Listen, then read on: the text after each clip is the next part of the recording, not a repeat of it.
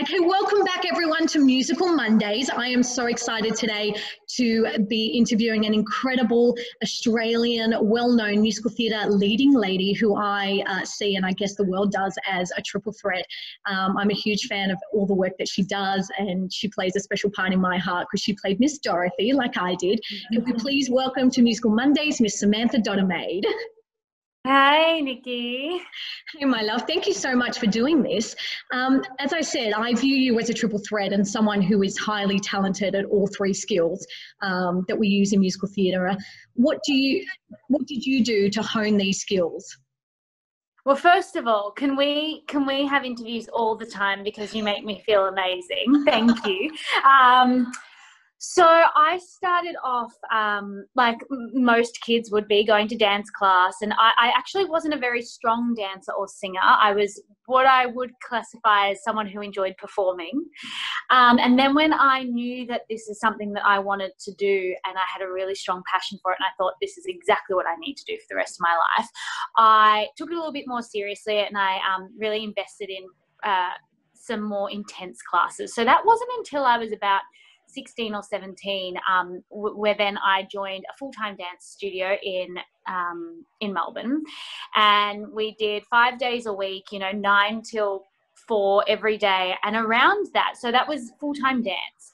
But then around that, I also took my own lessons. So I would go to other schools as well and get inspiration from other teachers. I would go to my own singing lessons. I'd go to acting class outside of that. So it was a really full-on schedule, and I did that for 3 years. And yeah, I made sure I had 1 to 2 singing lessons every day, every week, and then made sure that I practiced a hell of a lot around that time as well, because you can only get so much out of the classes that you're attending, but it's really important that you're then going home and analysing and revising that in your own time. So, and to be honest, once I finished full-time, I then started working for a year, and I went away to Japan and I did a year contract at Universal Studios doing Wicked, the musical there. But then I actually came back and did another year of full-time in a music theatre course with Andrew Hallsworth, and that again was honing in on my skills, and that was a lot of hard work as well. And since then, even though I've been working, I really try to get to as many classes and practice. I practice singing every day. I try to get to acting class, and I have private coaches and things. And of course, those things aren't always accessible to everyone because some things cost money, but there are a lot of things that you can do that don't involve, having one-on-one lessons, and you can practice your singing, do your scales, practice your audition songs or your performance songs every day. You can read lots of books, acting books. You can learn monologues and scenes, and you can put them down on self-tapes. You can also practice your dancing by yourself. So, there is a large variety of things you can do depending on your circumstances. Yeah, that's great advice. And I think there's a lot of resources now for young talent who can't afford to go to classes as well. So hopefully they're honing in and using that. But it's really, I guess, refreshing to see that even though you are so successful, that you still continue to push your skills. You don't kind of set the bar and go, okay, I'm comfortable here. It's about getting higher and how do I get better and how do I push myself and get better and better. Absolutely. Well, I think I love this quote that says, hard work beats talent when talent doesn't work hard. And I used to wish that I was more talented than I was, and I wish I had more of a natural ability. And I struggled with that for a long time, being like, oh, I'm not as good as I wish I could be, or I'm not as good as I see other people being. But everyone fights their own battle, and I think I feel really lucky that maybe I have had to work really hard on my skills because it's taught me about hard work. Everything that I have achieved with that work has come with a lot of hard work and a lot of dedication. And I guess there's a real achievement out of that and a real sense of, I did that, from nothing. And everyone has their own journey, and I am not perfect. So I do need to practice every day. And I still do performances, and I still do things that I go, oh, that auditions, I go, that wasn't great. That wasn't my best. I could have done better. Or, and I think that it's important for especially students to realize that no one is perfect. It might appear sometimes that they are, and you might look at someone else's situation and go, while they have it all, it just happens easy for them. But I think, as I said, everyone's fighting a battle, whether it is in life or in their performance skills that you know nothing about. Very true. You seem to go from job to job, show to show. I guess most performers in our industry have big breaks sometimes between roles and looking for work. What do you think has led to such success for you in order to do that? Well, at the beginning of my career, I definitely had quite a few breaks, and you know, especially I didn't do a lot of long running shows. I did a few small ones, so it meant that maybe I did a show every year, but then there's quite a few months there that I wasn't working and spending everything, all my savings that I just earned. And now I have been lucky that I have somehow consecutively managed to land a job, and I also know that that will stop, because that's the reality of our industry, is that you're not right for everything. There was a couple of years back, after I had just done Singing in the Rain, the Australian tour, and then we went to Japan, and when I got back I couldn't get a job. I auditioned for about, I don't even know, maybe 10 to 20 musicals, and to the fact that I was even getting cut in the first round, and I thought, I can't believe this. I've done all this work, I've, you know, done this many shows, however many that was.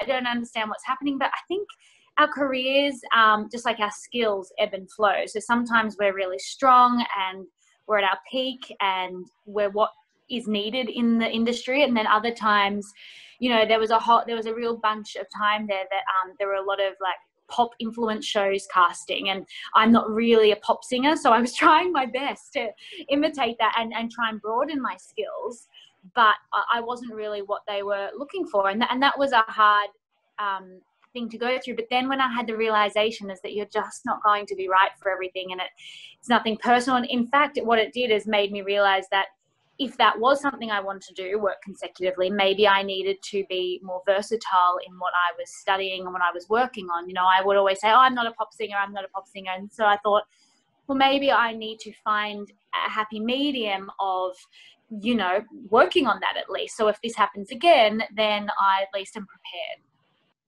Is getting a good reputation behind the scenes, like with directors and the crew, just as important as getting a good reputation in the public eye?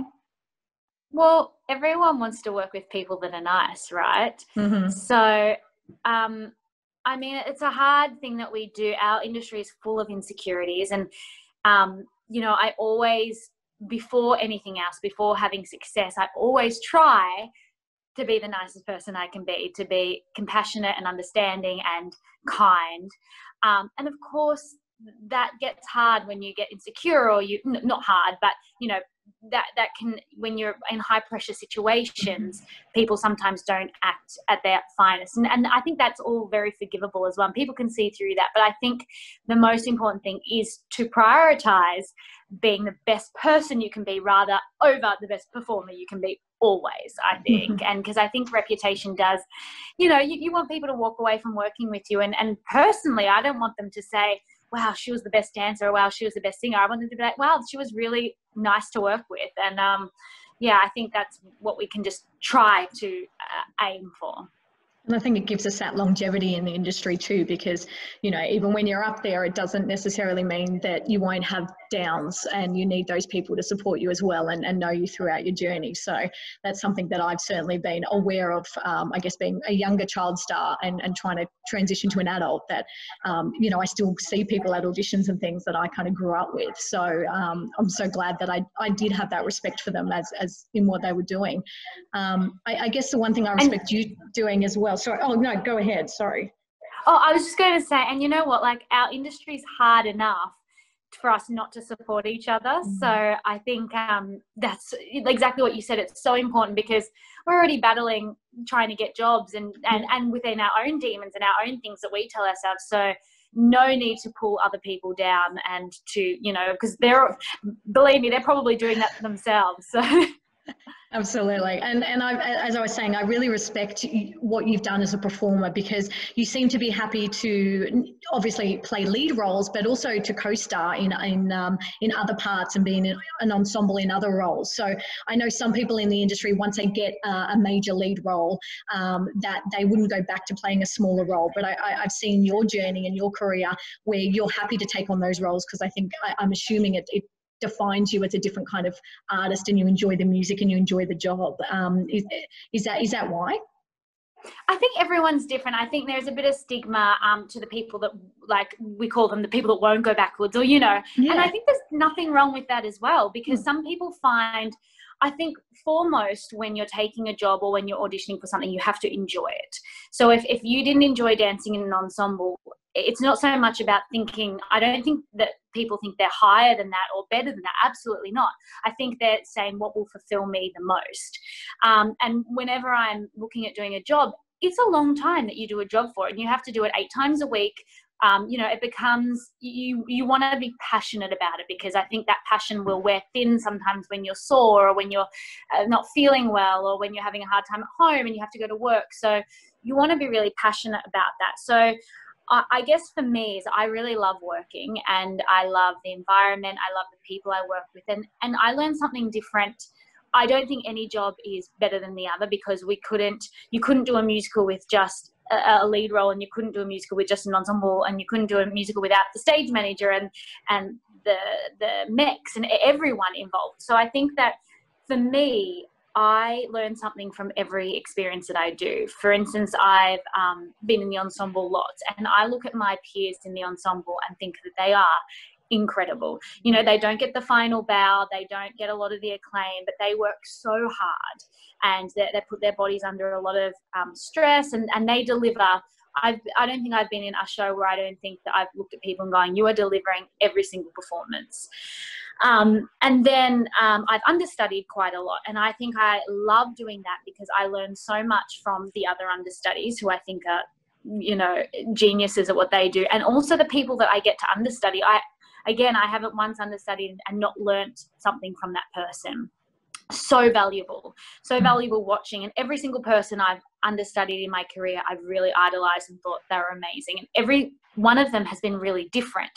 And I hope one day, if I have understudies, that they'll learn things from me. Maybe they might go, I don't want to do it like that. Or maybe they'll learn something good or something bad. I don't know. But I really love understudying, and it's a lot of work. So maybe right now I feel like I need a little break, because I just came off doing Chicago, where I was understudying, and it is a lot of pressure. It's a lot of, you put a lot of pressure on yourself. You don't get rehearsed as much.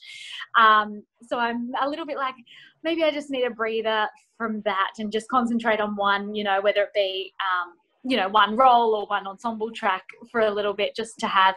But then maybe you get bored and you go, oh no, I want to understudy, or I want the challenge to play a role. And that comes with its other complications when you're playing a role as well. You know, there is a lot of pressure, and it's a different kind of pressure, and, you know, the spotlight is on you. So on those days where you are not feeling so well, it probably, or more tired, you feel that a little bit more exaggerated, because there is that spotlight on you. And but again, I feel like everyone contributes to a show equally, and I've been in some really amazing shows where the leaders of our company either come from the top, the producers, or the leads, have really made everyone feel like they're equally as important in the piece, and I think that's really important to remember.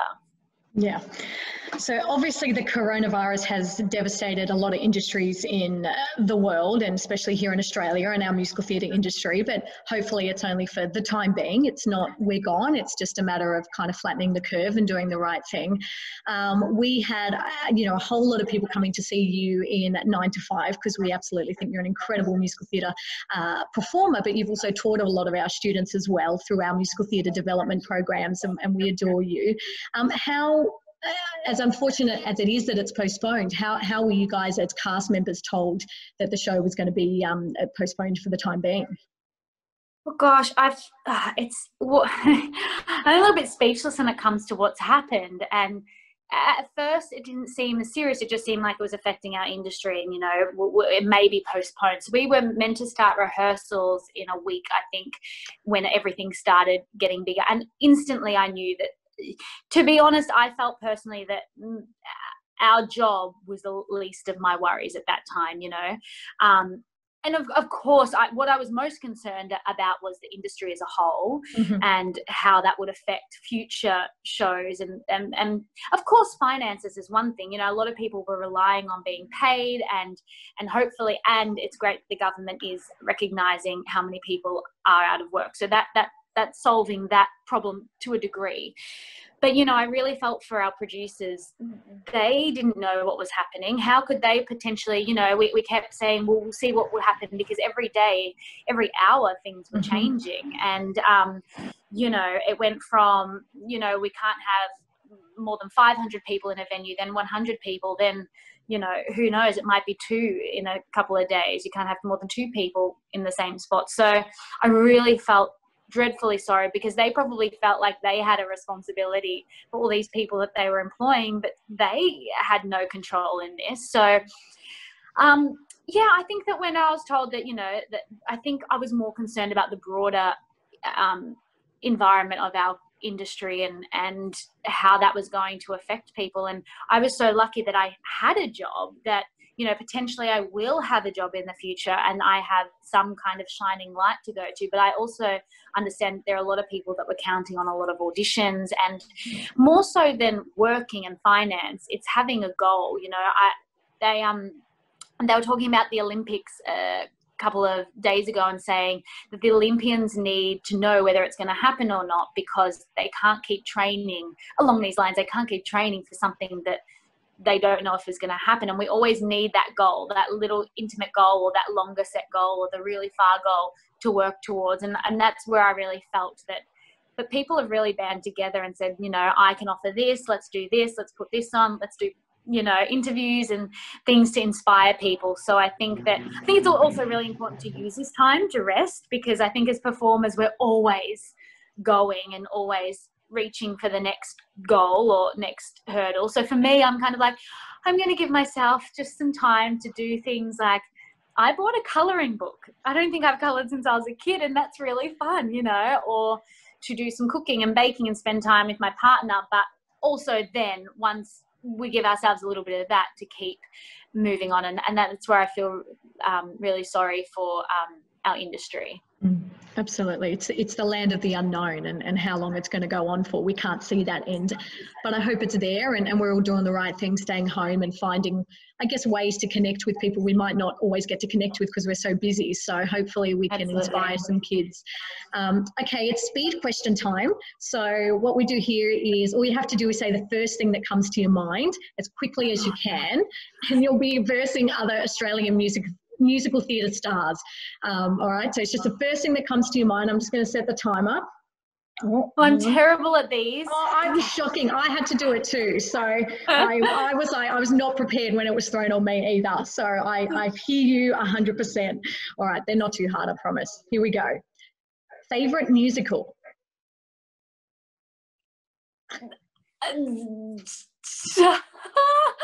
Told you I'm so bad. Favourite musical at the moment, 9 to 5. Perfect. Favourite character you have played? Violet. Best co-star kiss?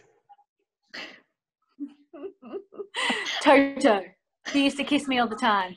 Yes. One word you would use to describe Corona? Devastating. What would you do if you were not a performer? Maybe be a police officer. Favourite musical theatre performer?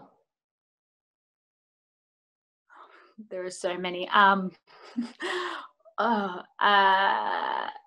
Foster. A quirky thing about you that you do that people might not know?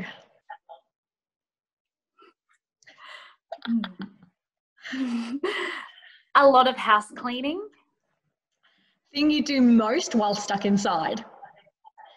House cleaning. Or colouring. That's it. So 1 minute 18. So it wasn't too bad. Oh, I don't know. That was quite difficult. Oh, well, thank you so much, Samantha, for being a part of Musical Mondays. This is all about inspiring kids that are at home in isolation doing the right thing to, I guess, not give up on their goals? You know, what's something that you could say or give them some inspiration, just to things to look forward to, or ways to kind of push their journey forward as a performer while they're at home? I think setting little goals is a really great thing. I think we can become really overwhelmed. I injured myself a few years ago and had to have a year off performing and dancing. And I was really overwhelmed at the beginning. I couldn't really walk. I couldn't do any exercise. So I found myself just doing nothing for ages. And then I set myself little goals every day, and that they don't have to be huge ones. They might have been like sing for 20 minutes, do some yoga for 20 minutes, you know, just little things. And every day I would just tick them off and say, oh, I did that day.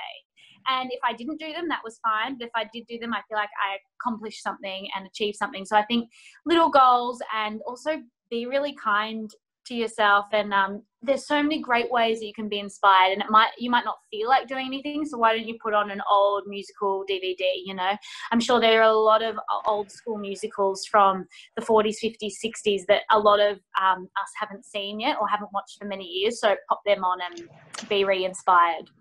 That's awesome. Thank you so much, Samantha. Bye. Bye.